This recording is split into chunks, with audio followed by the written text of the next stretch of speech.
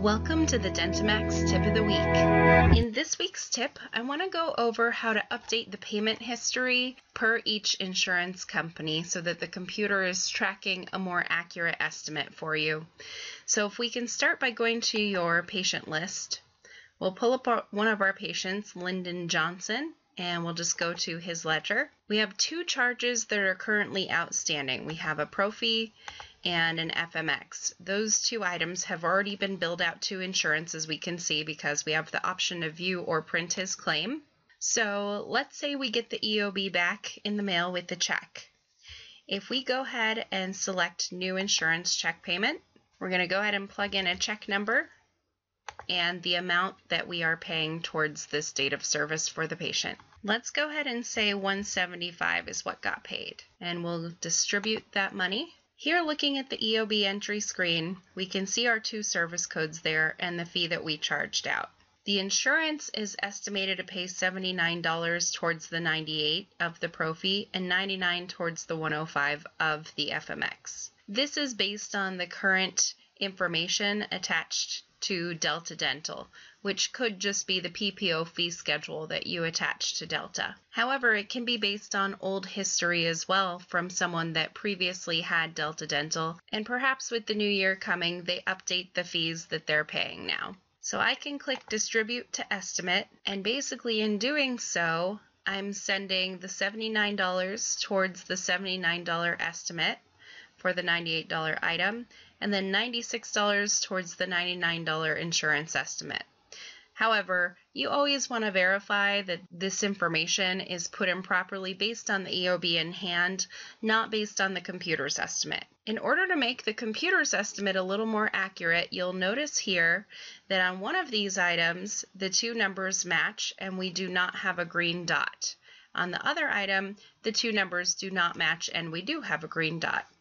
This green dot with the I in it is basically a link to update the insurance information to tell the computer that for this Delta Dental plan of Arizona DEL00, the new payment amount is actually $96 for the D0210, not the $99 that it's estimating.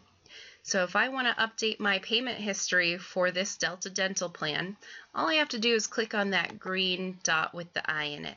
We then get a message that says the payment amount does not match the previous payment amount from the insurance. Do we want to update the expected payment amount for this charge? We're going to go ahead and say yes. Now, if this is a situation where the insurance paid less because it was some obscure plan that happened to be tied to Delta Dental for billing purposes, you would generally want to say no and only update the insurance information when you feel comfortable knowing that that's going to be correct information for the majority of the people tied to that plan. So in this case, we'll say yes, and now our little green dot has gone away. We can go ahead and post our payments and close our claim at this point. Since we did post $175 of our total check there, we can see one claim is marked as paid. We'll click OK, and we've distributed our full $175 of the check that we've received.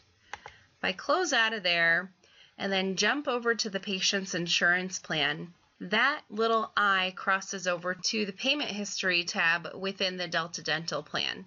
So if I click on Delta, we can see payment information, and here we have our D0210, and it now shows $96 is our estimated payment amount instead of the $99 previously listed. And then our pro fee stayed the same. Delta Dental of Arizona is estimated to pay $79 every time that D1110 gets posted.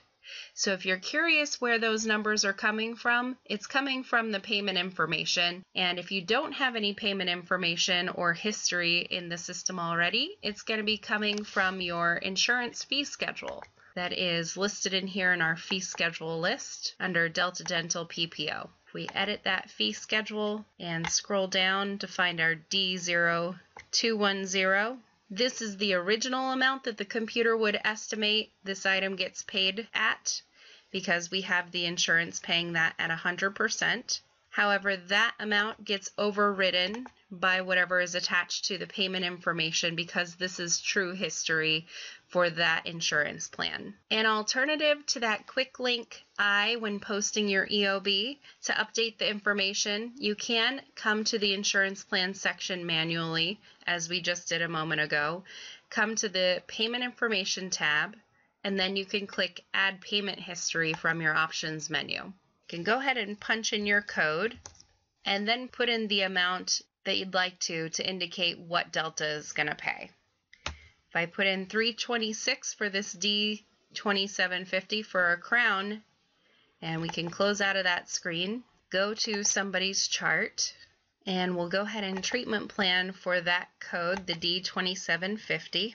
Here's our D2750 for tooth number 29. I can see our fee for that is $1,000. If we pull up our treatment estimate for that planned item, we can see here that the insurance estimate is showing $326, and again, that's based on the payment history that I put into that Delta Dental plan. The computer has now overridden any manual calculation it would have come up with for a 50% figure of this $1,000 and put in that $326 based on true payment history. If you have any further questions where the payment history or payment information crosses over, please feel free to give DentiMax a call at 1-800-704-8494. Thank you.